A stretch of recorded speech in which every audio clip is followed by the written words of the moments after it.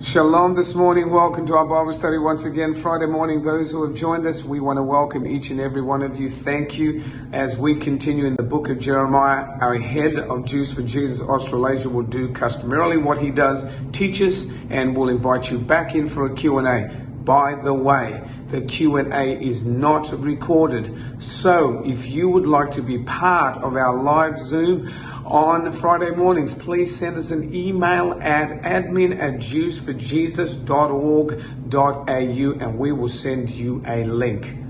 If you have not yet subscribed to our YouTube channel, please subscribe and press like. That will get people to join us, and that in itself is a good thing. So without further ado, Bob Mendelson, please take it away. Thank you, Jimmy. And thank you, everyone, for being on the call today. If you haven't yet read the chapter 35 of Jeremiah, you on YouTube, would you please pause your playback, read the chapter, and then rejoin us? Thanks. Welcome back. You might have seen the list of excuses that floats around companies and workstations. It's designed to help you to stop making excuses and get to work. Some of them are funny, but really all of them are spot on target. I'll just name 4 of them. Excuse number 1, I didn't know, or I wasn't told. Excuse number 2, we've always done it that way.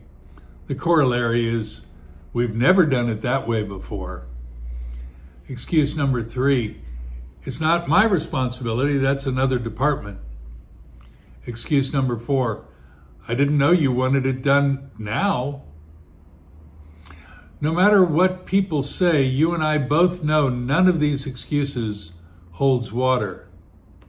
We might try to skirt our responsibilities, but the reality is, if there's work to do, and it's our personal or even our corporate capability to make it happen, then we should do so. The corollary to number 2 is what I'm thinking about today as I read Jeremiah chapter 35. We've never done it that way before. Here we see a group of people named the Rechabites, whose original ancestor, Rechab, lived about 300 years before this particular incident. And as we see in this reading, they continue his instructions, especially about not drinking. And thus the scene, the dinner with drinks, invitation to the temple, will be met with sanity and refusal rather than what would have been the case if we were looking at chapter 34. Remember, last week we saw that chapter and its people do the ridiculous thing of keeping Hebrew slaves and not releasing them, as would be both socially sensible, biblically required, and physically helpful to the slaves themselves. The contrast couldn't be clearer. Chapter 34, how not to behave. Chapter 35, how to behave.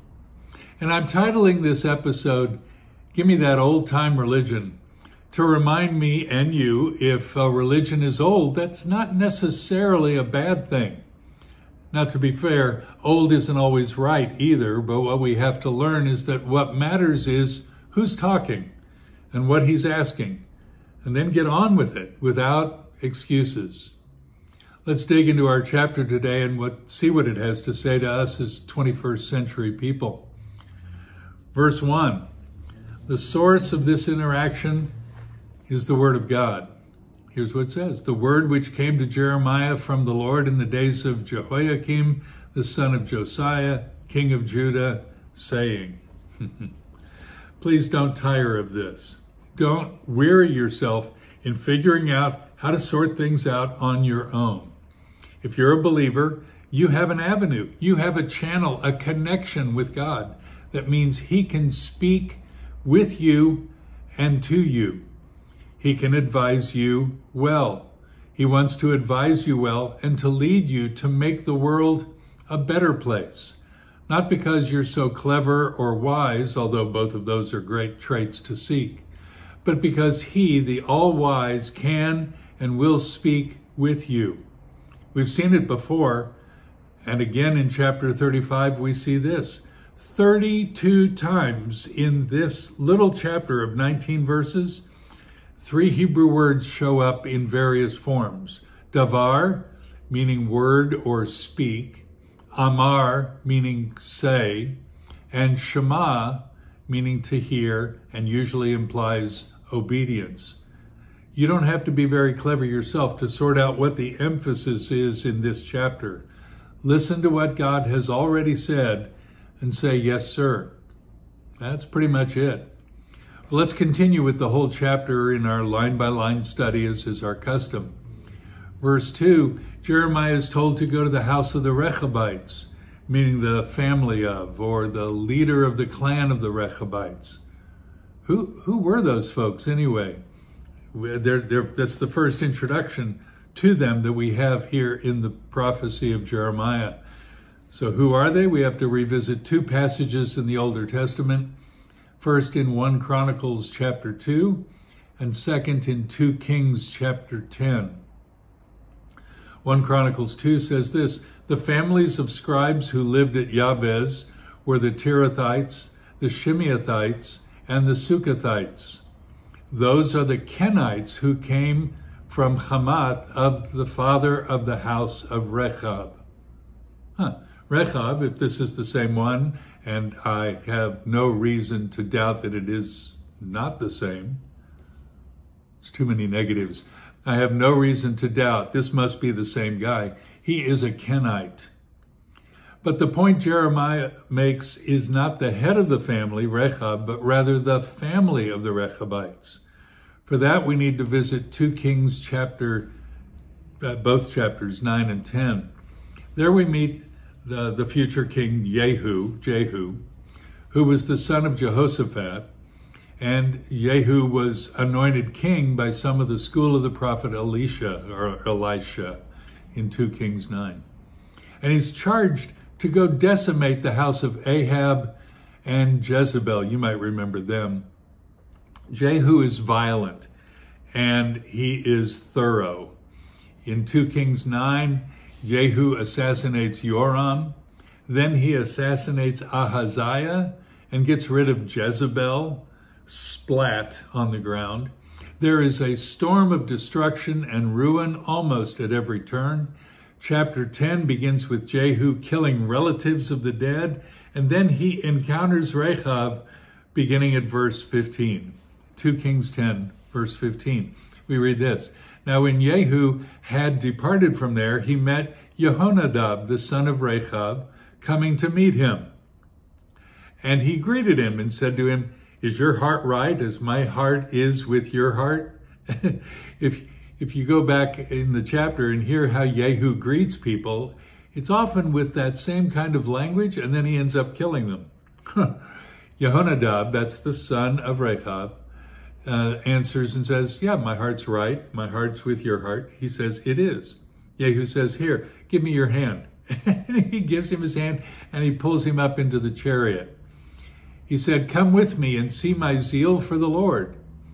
And he made this son of Rechab, Jehonadab, later Yonadab, they just shortened his name, to ride in the front seat, if you will. And when he came to Samaria, he killed all who remained to Ahab in Samaria until he had destroyed him, according to the word of the Lord, which he spoke to Elijah. What might you have been feeling if you were Jehonadab, the son of Rechab? This guy who brought you into the front seat of his Uber of death is still carrying a sword, and you probably not. You've listened to your father and his words of nonviolence, and really his words of separation from the madness of the city folks. He wanted the Rechabites not to build houses, but to stay in tents. They were not to sow seed, meaning not to run a farming industry, not to plant vineyards. They were to remain mobile, not fixed, and not to drink wine. Business as usual, not for the Rechabites.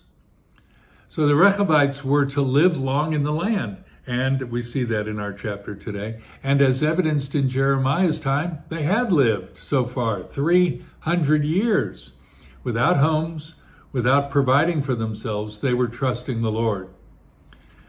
Now, before you get all taken with their spirituality, the point of Jeremiah is telling us about this episode, if I read it right, is to point to the contrast and not the mechanics of their life in God. Contrast chapters 35 and 34, not chapter 35 and your life. God may want you to live as a hermit or a mobile mendicant and ambassador, but everyone is not called to be the same thing. What we're called to be is obedient and observant and people who spend time with the Lord of life, not necessarily as beggars. When we meet these Rechabites here in chapter 35 of Jeremiah, they're invited to a party of some significant celebration at the temple in Jerusalem. Verse 4, the details are clear. This is a magnificent room with celebrity figures as nameplates and visible ceremony. Have you ever been invited to a fancy schmancy venue and you actually have to worry about getting a new suit, polishing your new shoes, perhaps getting a haircut? The ball is not ordinary life. The intimidation factor of going to Buckingham Palace or the White House, Casa Rosada in Buenos Aires, this is substantial and could be overwhelming to people who might nickname themselves landsmen, paisanos, people of the land. Think of the 1960s sitcom, The Beverly Hillbillies, and the Clampetts traveling to California, coming to Beverly Hills for the first time. Or just Cinderella approaching the ball that night. Then in verse 5, Jeremiah places pitchers, really bowls, full of wine, and tells them, drink up. Look, already they're outside their comfort zone. And now this prophet, or at least this person of some significance, who has enough capital to buy bowls of wine, he's inviting them to a banquet, and firstly, to imbibe on the delicacies. These are people who for 300 years haven't tasted the liquor of the day. Verse 6, they say, our fathers didn't, and they commanded us not to drink. And in verse 7, they repeat the further commandments which came with a promise to live on. They're better defined as sojourners. By the way, the Hebrew word for sojourner here is from the word ger. It's gur, meaning stranger. And like the Kenites before them, they were not Jews, but they had taken on Jewish ways and even Jewish names. And probably they were like unto converts. Barnes says this, quote, wine is the symbol of a settled life, because the vine requires time for its growth and care in its cultivation, while the preparation of the wine itself requires buildings, and it then has to be stored up before it's ready for use. The drink of nomads consists of the milk of the herds, end quote. Verse 8, they say, hey, look, that's our commitment, and it's our history, and it's our future with our wives and kids also. Verse 9, no houses. Verse 10, in a positive way, we dwell in tents. So making us come to this banqueting table in this illustrious venue, well, sir, it's not for us. That's not the us we've been. That's not the us we want to be. Verse 11, Nebuchadnezzar came and unsettled the countryside, and we had to move into town. That's bad enough. That's against our protocols. But that's the line in the sand for us. We're done with breaking our great-great-granddaddy's rules. God bless these folks. By the way, Rechav is the Hebrew word for ride or mount, and that makes good sense since they are nomads. Oh, and the modern Hebrew word for the train, Rechavet, same root. This takes me on a journey with the sojourners. This is a word of action and mobility, being on the move, Rechavet. They're not to be stationary. But again, don't miss this. It's not about being aliens, although you could read that as prescriptive for the people of God. This is not about not drinking, although if that's what you hear from heaven, so be it. No, the point of the story today is the contrast with the people 17 years later in chapter 34 who disregard what God has said and enslave fellow Jewish people. Look at verse 12 and following. Verse 13, God tells Jeremiah to tell the Judeans and especially the Jerusalem folks to compare and contrast their lives with those of the Rechabites. Verse 14, their fathers gave commands and the children obeyed. But I've spoken to you, hashkem v'daber. It's an idiom, and it's an unusual one. Hashkem, rising early, v'daber, and speaking. But none of your versions translate it rising early and speaking. Probably, like mine says, again and again. I've spoken to you rising early and speaking. But this morning I told you, this afternoon I'm telling you, tonight I'm telling you again. I'm telling you again and again. Sometimes I think one of your versions translates it persistently. The point is, you've heard this. You've heard it again and continually, and yet you missed it. Verse 15, same thing, hashkem, and you disregarded the prophets. So it's not just me. You blew off all the guys who came before you. You didn't even incline your ear. Much more you didn't observe. Verse 16, compare. The Rechabites did, you didn't. Then the final sentence to the Judeans in verse 17, I'm bringing judgment. No escape. It's coming because I tried and tried and you blew me off. You refused. Look, I had a serious conversation 18 months ago, I think, with a Jewish man. This was back in the U.S. in the center. I think it was in Kansas City. And as we sat together at a place where a Messianic Jewish place, he told me of 4 different epiphanies he had. It was as if God spoke to him this way. And then a month later, I forget the timeline, God spoke to him yet again. And he told me about 4 episodes, 4 specific intersections of his life with the Almighty. And yet, you know what he said? Maybe just one more. Maybe if God speaks to me, then I'll get it. And I think, who deserves more? He's already spoken to you. Hashkem v'daber. He's from rising early. He told you already. How many do you deserve? 0. How many did he give you? 1? Great. It's then shot. Then listen and obey. 2, 3, 4. Who deserves more? It's a shake my head moment from Jeremiah, from God, towards the Jewish people who were disregarding, not regarding, not even inclining, not even giving it a possible idea. I don't know the status of that man. He was an older man, which means older than me, and we will see what the status is when I go back there in November. Verses 18 and 19, God's plan for the Rechabites was a good plan. The obedience to their father was noted and to be rewarded. Don't get confused. Obedience is good. Obedience is right. Doing what God wants is excellent. That's exactly what he wants. In the same way, if you as a parent told your children you want them to set the table for dinner, or wouldn't it be nice if you drove over and took that to your uncle when he needed it? Things like that. And the child or the adult child performs, you say, well done. You know, you want to be able to commend. At the same time, you want to be very careful that you don't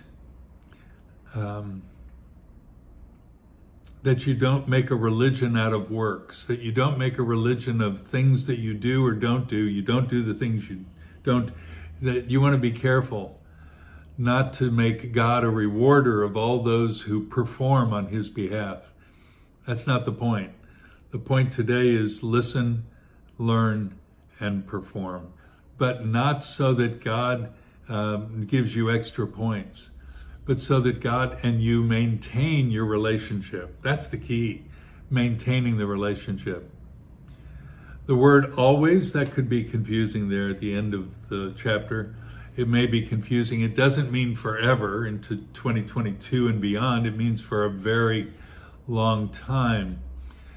And that's a worthy consideration. There may not be a Kenite in your neighborhood or at your congregation.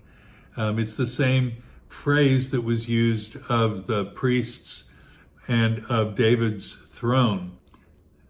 And we know that that was, how shall we say, for a substantial length of time, but not, remember the terms we used, horizons 1, 2, and 3. Didn't always exist in Horizon 1. Well, there you go. That is the way I see chapter 35, and hopefully the way you see it, that you might hear from heaven what God wants for you with your friends, with your relatives, with your next door neighbor. How are you supposed to live in these days? And then go and do it. And if you do, you won't earn points, but you'll keep up your relationship with the God who wants everybody to know him personally. Jimmy, let me turn it back over to you, brother. I don't know where you sit this morning after hearing that message. Did you hear the cry of God's heart for you? Relationship. He desires relationship with you. Something that we as humans just so seek is to have a relationship, whether it's with one another. But think of this. The living God, the creator of heaven and earth, wants to have a relationship with you, and he has made a way. And it is through his Son, who came and lived and died and on the third day rose again, that you and I might have life, and life more abundantly. For as many as received him, he gave them the authority and the right to become the sons of the living God. Oh, sons including daughters. Let's not leave you out. I would never do such a thing. But this is the relationship he talks about.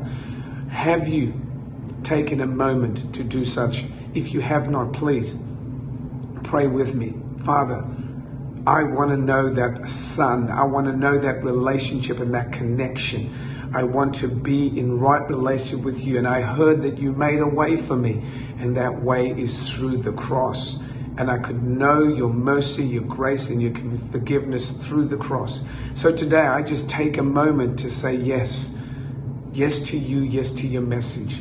The message of forgiveness, for grace and mercy. If you've prayed anything in line with those words, please let us know at admin@jewsforjesus.org.au, and we'd love to send you some literature. We'd love to stand with you and pray with you, because you know what? You are part of the family of God. We are in relationship with the God of heaven, the creator of heaven and earth today. So thank you once again, and don't forget, next Friday morning, join us in the book of Jeremiah as we continue chapter 36. And I want to say again to you, Shabbat Shalom.